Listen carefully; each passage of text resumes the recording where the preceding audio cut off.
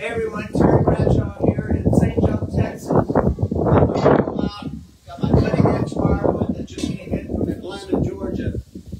This is my second haul I've had with them. The last one was 2 years ago, best burning firewood in America. And they cut it several sizes. I cook with these sides right here. This is hickory. There's the grill. I've already done 15 pounds of boudin, sausage, hamburgers. I'm finishing up with some steaks now. I just told Tammy this is the best stuff in the world. Also get it cut in 16-inch lengths for the fireplace in the kitchen for Tammy, and then for the fireplace in the living room. So can't thank these people enough for being so good about their deliveries.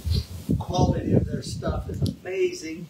I'm not being paid to do this. I'm just telling you, I just love this stuff. Cutting Edge Firewood, best in the nation. So if you get a chance, you're looking for a place to get some wood for your fireplace or for your cooking, for your deal, all you got to do is call them, tell them what size you want, tell them the kind of wood you want. I even got pinion wood, which I didn't know I could get.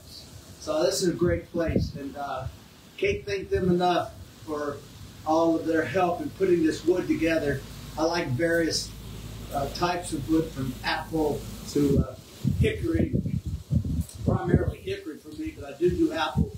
And I got a load of pinion wood because outside the house it smells so good. I'm dressed like a bum today because it's colder than you know what here in St. Joe, Texas.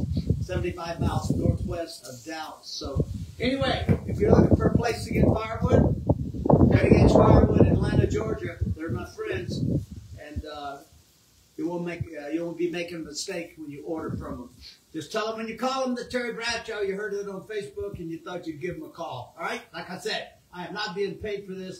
They're just good people, and they do what they say they're going to do.